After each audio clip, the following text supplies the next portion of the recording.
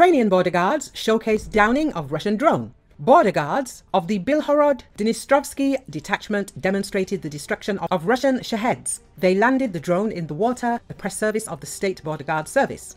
Border guards of the Bilhorod-Dnistrovskyi detachment hit the enemy Shahed with accurate shots.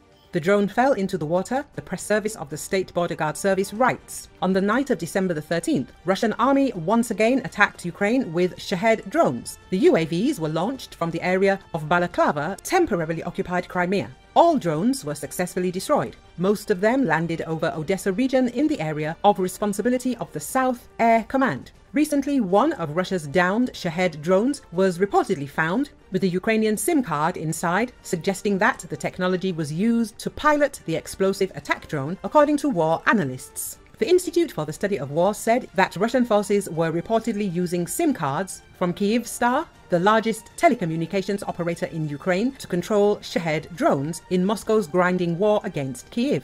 ISW cited a Ukrainian source that reported that a downed Russian Shahed drone included a Kyivstar SIM card, which reportedly allows Russian forces to exploit the Kyivstar mobile network to track the drone's location and change its flight path.